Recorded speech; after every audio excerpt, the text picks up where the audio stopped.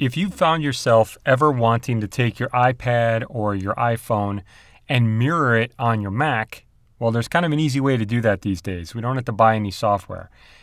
If you're running Yosemite on Mac, the latest version of OS 10, and I believe it's 10, I'm at 10.10.1 or something like that, and you have Quicktime Player, which you should by default installed, what you need to do is you need to take your iPad or your iPhone and make sure that you've got the latest OS on it.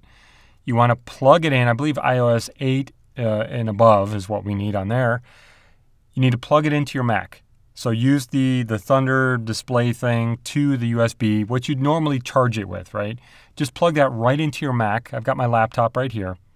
What you can then do is if you go to QuickTime Player, so I'm going to go open the QuickTime Player, you can go to File and you're going to see New Movie Recording. Now, if you have this set up right, like I said, you're in the right OS, the right everything, you can come down here and you'll see there's a little arrow to the right, and we can choose the camera from our device. So I'll choose iPad 2 here. It's going to connect to my machine. It always does that. And there we go. I have movie recording. Now it's going to come in here. You could say, all right, let's record this if we want to, but you can also use it just as a way to demo. So I could say, hey, let's go into shape, that kind of thing. Let's go here. I don't want to rate it.